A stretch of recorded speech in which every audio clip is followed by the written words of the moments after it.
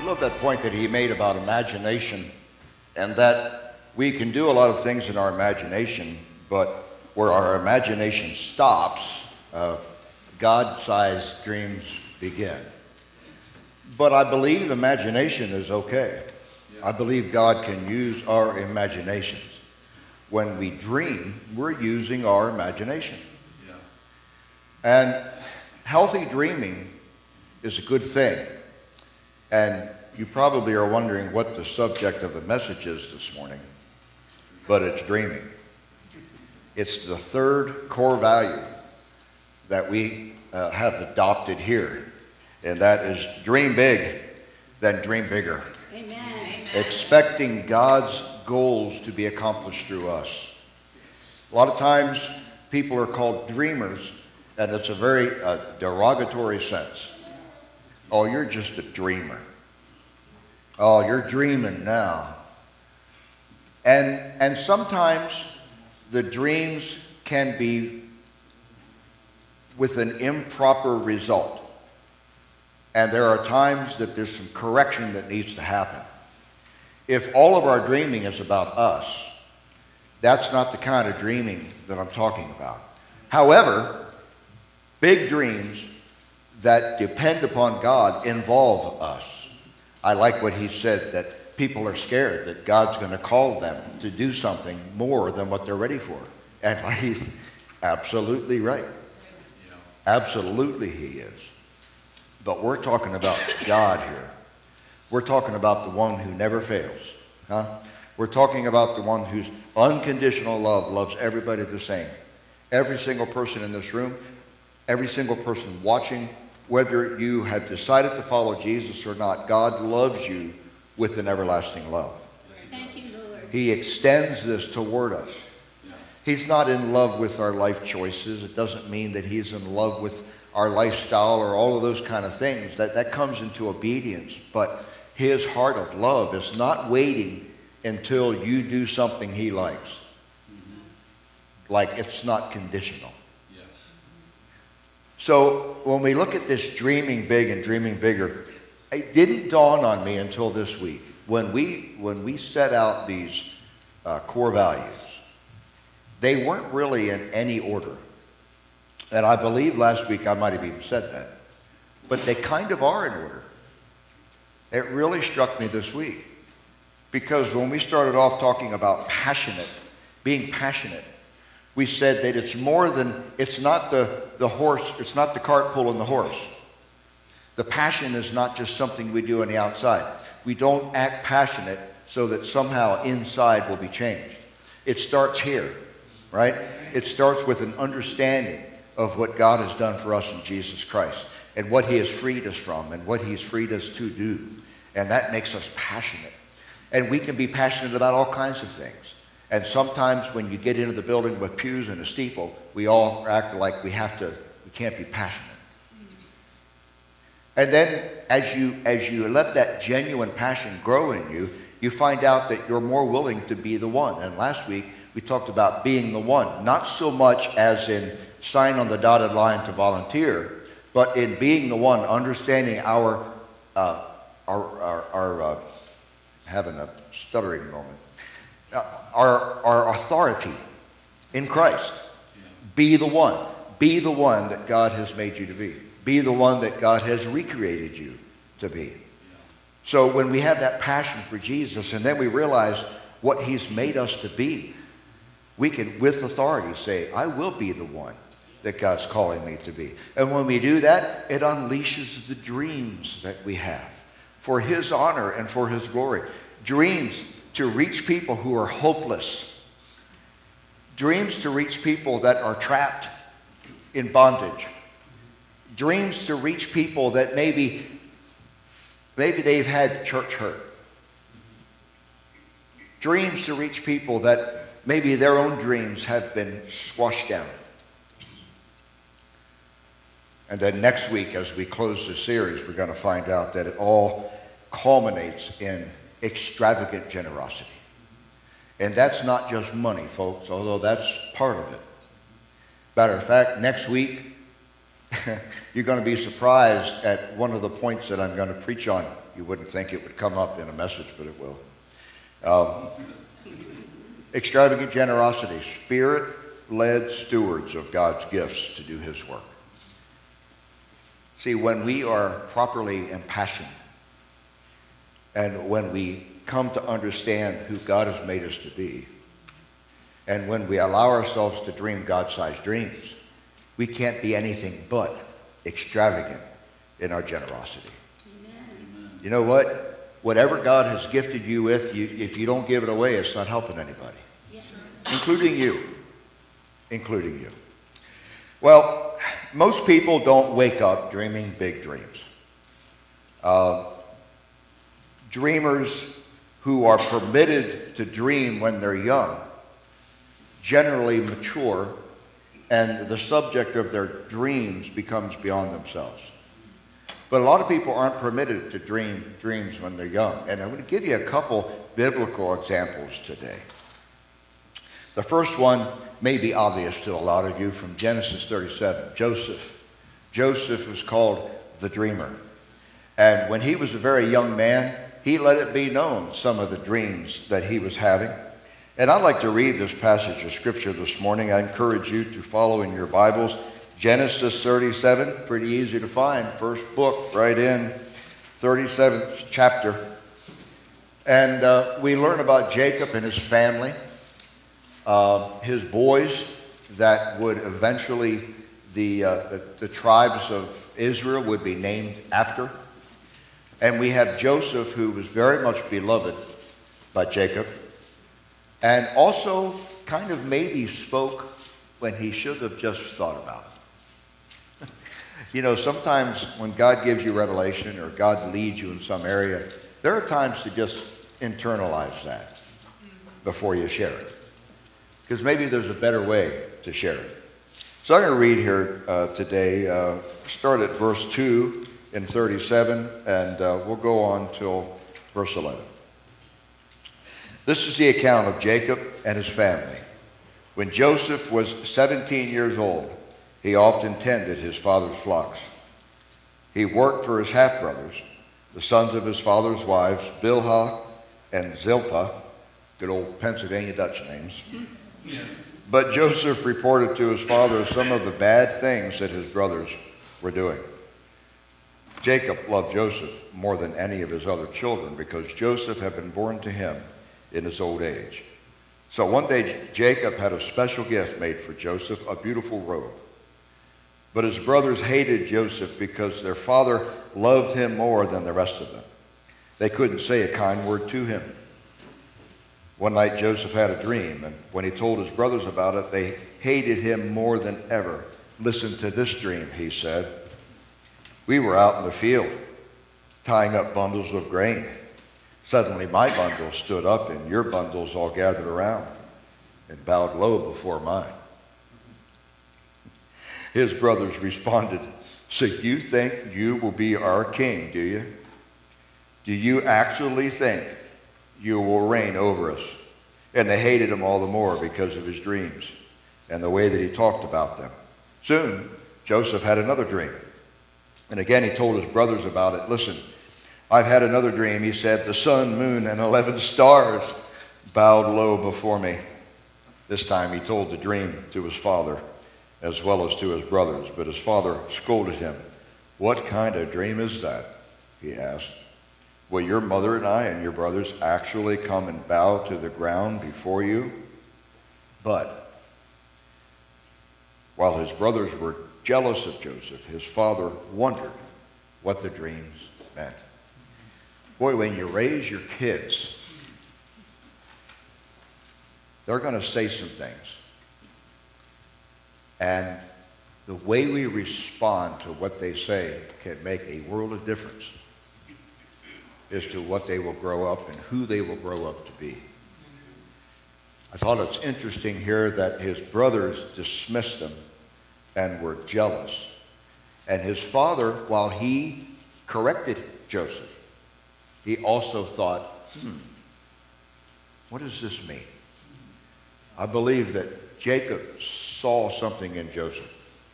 And while Joseph may have been the kind of teenager that, quite honestly, you didn't want to be around, a little arrogant perhaps, I think his brothers more than one time just kind of wanted to slap him. I know you've never met any young person like that. The fact is that Joseph had some growing up to do, but he still had a call upon his life. Don't we all have some growing up to do? If you get to the point where you think you've grown all that you're going to grow in your walk with the Lord, there's a problem.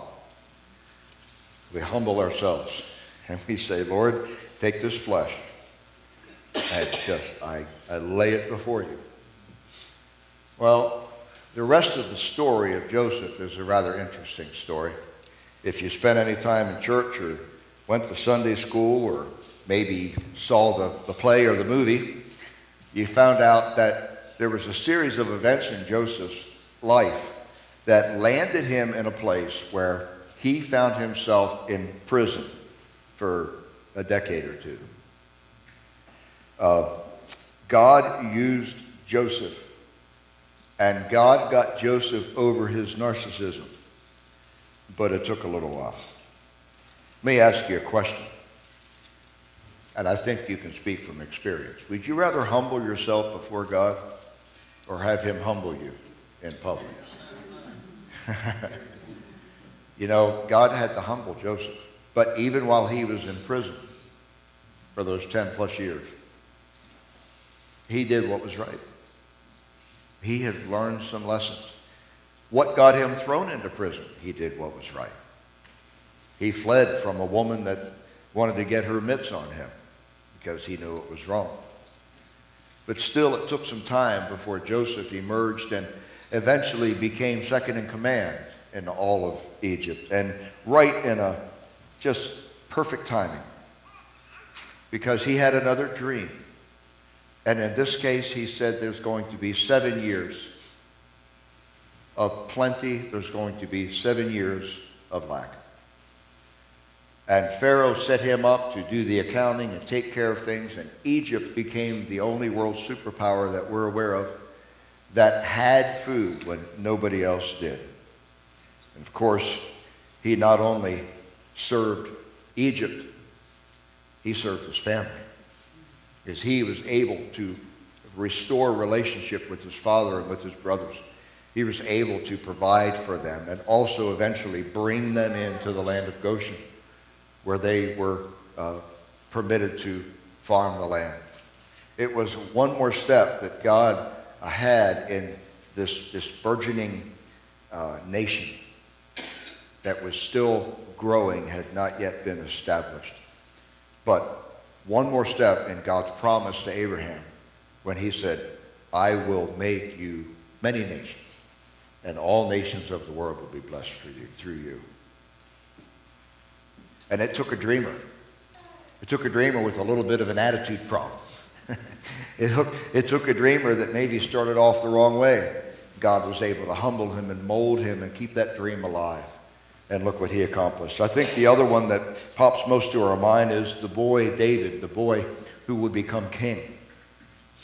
David goes down in history as the finest king that Israel ever had. David made some mistakes, but even his mistakes, he was known as the man after God's own heart because he owned up to his mistakes. The story of David when he was a young boy, teenager, don't know how old, but pretty young.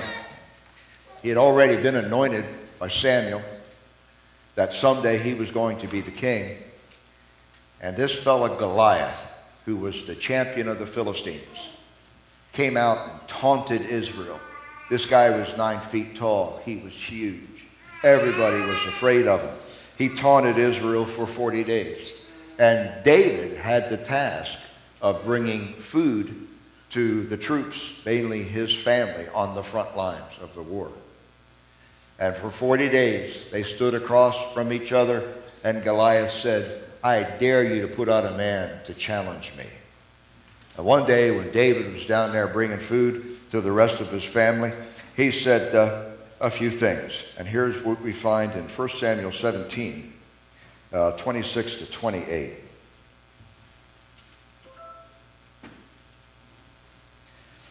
David had asked the soldiers standing nearby, "What will a man get for killing this Philistine and ending his defiance of Israel? Who is this pagan Philistine anyway, that he is allowed to defy the armies of the living God?" There was already a promise given that whoever could take this giant down would get a huge reward. And the king said he was going to give that man one of his daughters, and the man's entire family wouldn't have to pay taxes. Can we say hallelujah? So they repeated this to David. And verse 27 says, "And these men gave David the same reply. They said, 'Yes, that is the reward for killing him.' But when David's oldest brother, Eliab, heard David talking to the men, he was angry. 'What are you doing around here anyway?' he demanded. 'What about those few sheep you're supposed to be taking care of? I know your pride and deceit. You just want to see the battle.'" I love this translation, New Living. Verse 29, David says, "What have I done now?" I love it. David replied, "I was only asking a question." He walked over to some others and asked them the same thing and received the same answer. Then David's question was reported to King Saul, and the king sent for him. Continuing in verse 32, "Don't worry about this Philistine," David told Saul. "I'll go fight him."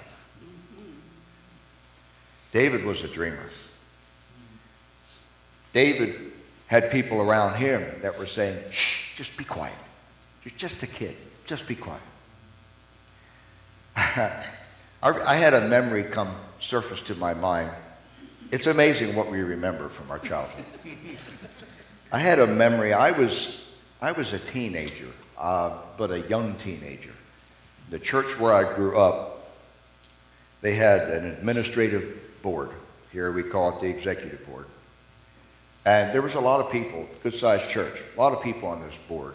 And they decided they wanted to add a teen or a youth representation to the board. And they asked me. So I said, okay.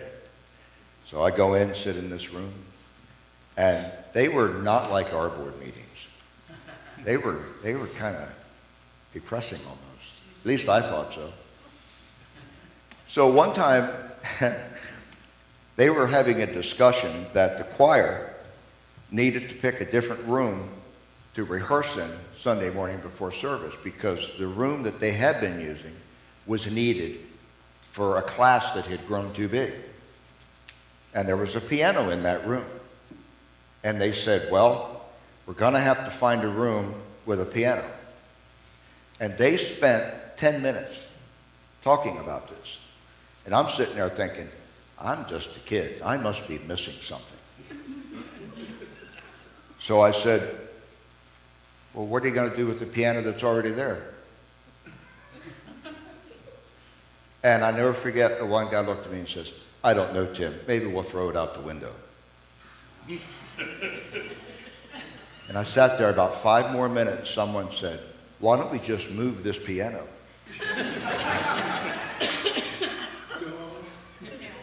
Just shut up. We have to have you on this board. Just be quiet. And that began my experience with church boards. And that was 45 years ago. You know, we can get so against dreamers. Like, that's just pie in the sky. God intends for us to dream big dreams for the glory of God. Amen. If your dream isn't bigger than you, it's not big enough. That's true. That's right.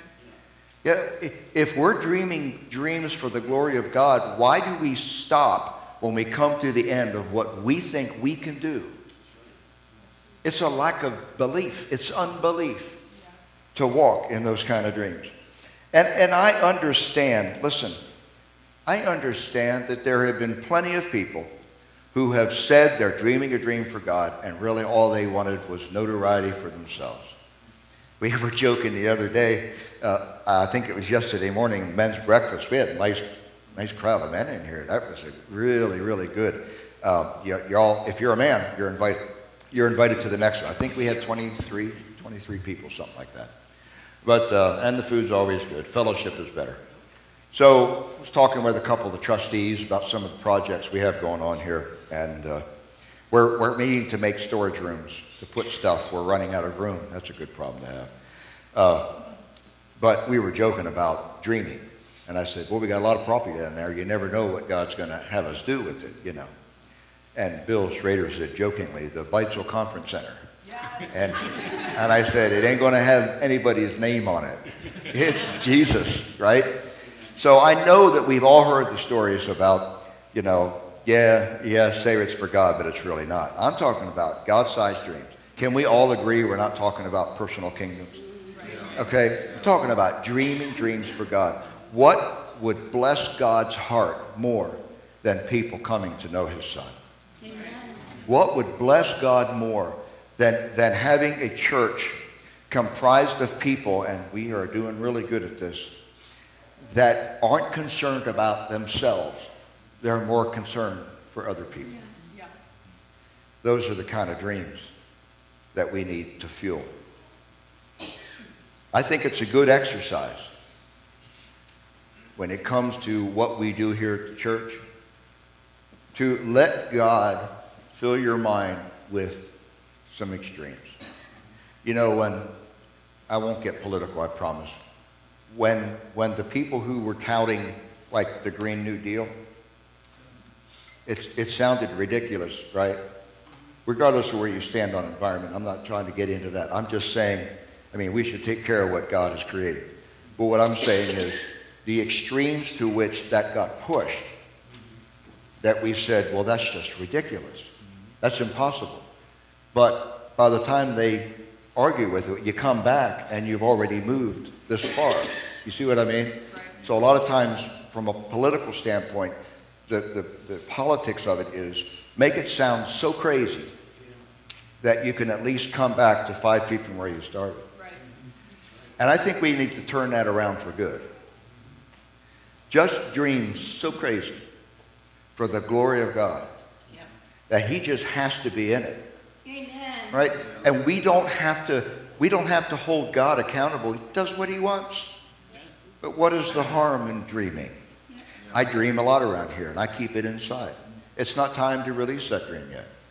There are many times that I'm going to encourage you, dream. Don't talk about it. Right. Let it work. Treat it like a seed. And when the time is right, you'll know it. And you maybe grab a close friend and say, Tammy, I need to talk to you about something.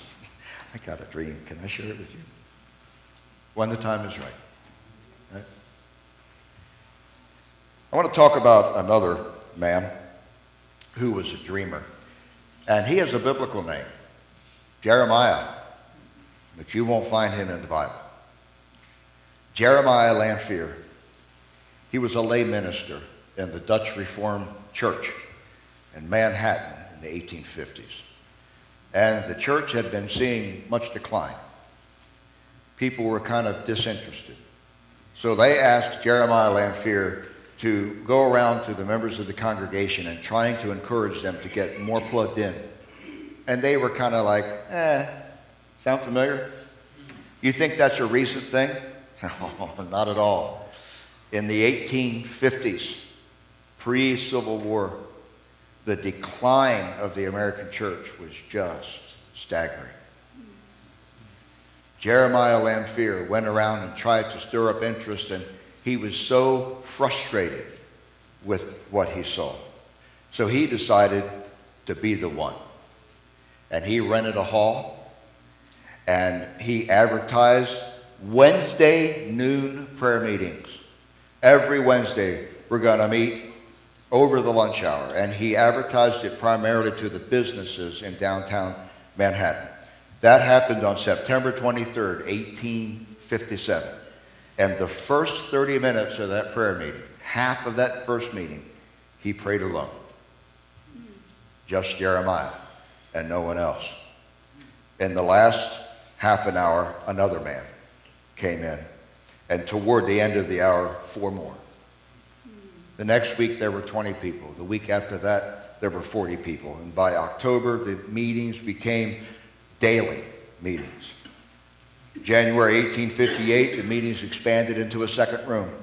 February 1858, a third room. And then shortly after that, 20 more prayer meetings had popped up around the city. Pretty soon, by mid-March, they had to rent a 3,000-seat theater to handle the crowds that came. And by the end of March, every downtown New York church was filled, and every public hall filled to capacity. 10,000 men were gathering daily for prayer. And that happened in 6 months. But it took one person with a dream big enough that would not be defeated. How many people, their dream is only big enough to get to that first day? And after 30 minutes, I'm going home. The revival that followed lasted into 1859. And it was one of the kickoff events that led to what is termed as the Third Great Awakening. It's the first Great Awakening to have its roots and beginnings in the United States of America, and it spread around the world. And it continued, the historians say, until about 1930.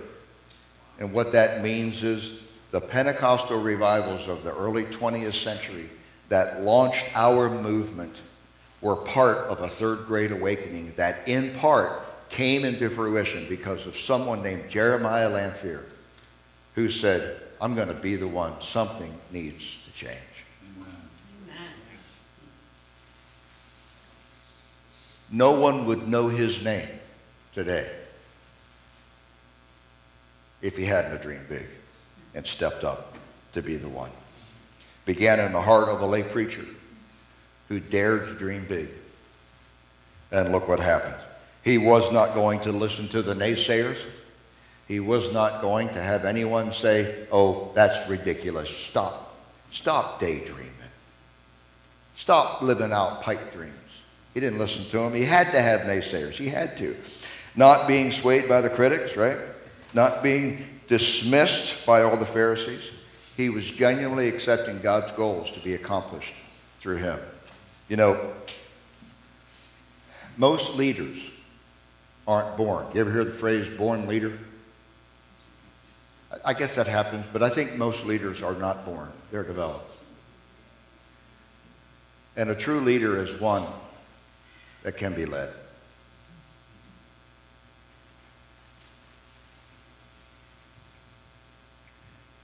Three men we've had the example of today. It doesn't discount the women.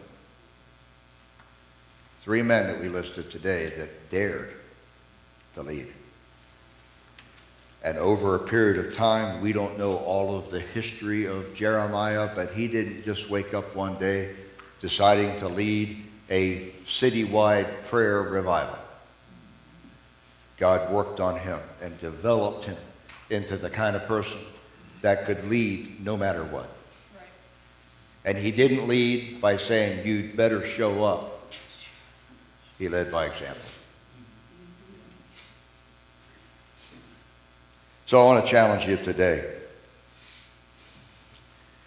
Dream big dreams, but dream for others. Dream for the glory of God.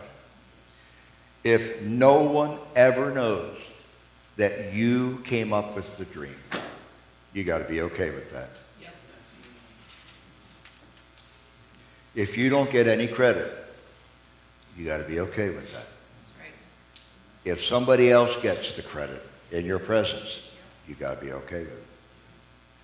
This is a dream that is born out of the work of the Holy Spirit that says something's got to change.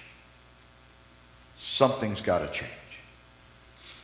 And I believe in a God who is big enough that if I just put my foot forward and say I'm willing to be used of God, and I'm willing to stay the course. Wow. Just imagine what we could see. I think we're at the beginnings of the Fourth Great Awakening. Yep. Yep. And you know why I think that? Because all the Pharisees are saying it could never happen. Oh, it's all over. Don't you know? It's just going to get worse and worse and worse and worse and worse. And we're going to have to sit here and go, oh God, what are we going to do now? Until he finally comes and rescues us. He's coming for a church triumphant, spotless, without spot or wrinkle. He's not coming for a bunch of defeated people. I know the world's going to keep getting worse. But the church, the gates of hell will not prevail against the true church of God. So when we dream big dreams, dream them for the honor and glory of God. If God has to break some flesh and self off of you, just let him do it. Let him do it.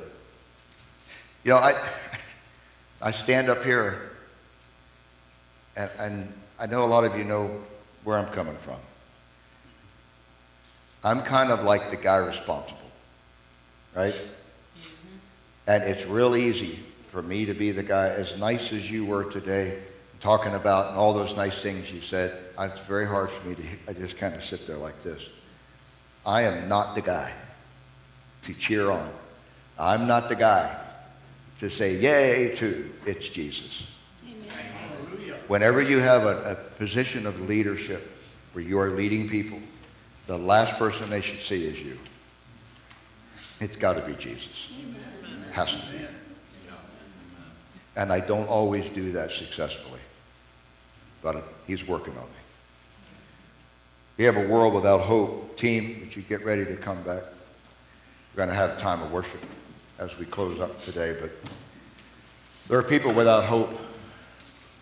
And they disguise it really well. They act tough.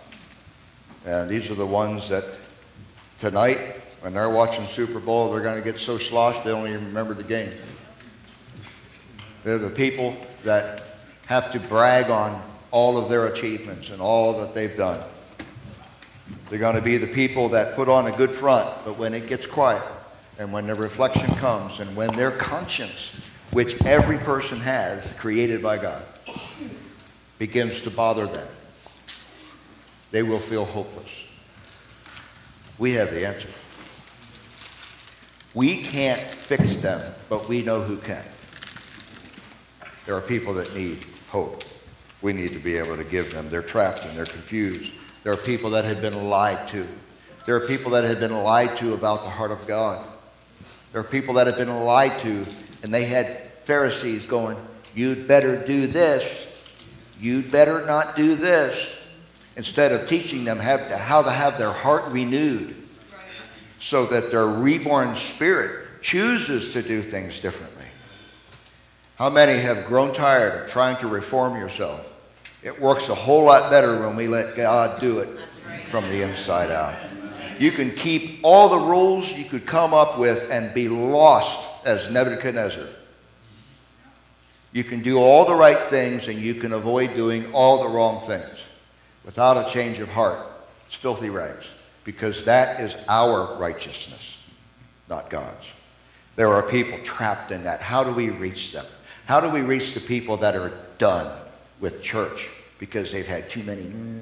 How do we reach the people that don't have anything to do with church because when they went there, people talked about sin and they went, ooh, I don't like that. I'm offended.